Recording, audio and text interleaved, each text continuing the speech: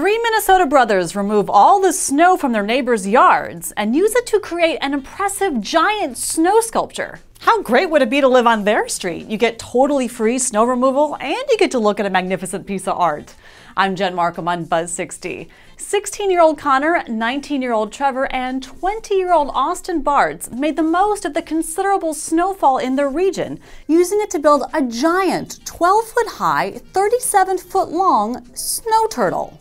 The brothers tell KARE-TV they started on the turtle on November 14th and put in about 300 hours work into building it, using the snow from 12 of their neighbors' yards as well as from some nearby tennis courts. Huge snow sculptures have become an annual tradition for the Bartzes. Past year's creations include a 16-foot-tall shark, an enormous walrus, and this incredibly impressive pufferfish. How'd they do those spikes? The works have become an attraction in the neighborhood, and the brothers are casting floodlights on the turtle until 11 o'clock each night to accommodate the traffic stopping to take pictures. So I guess there's a little bit of a downside to living on that street. Buzz 60. Now you know, pass it on.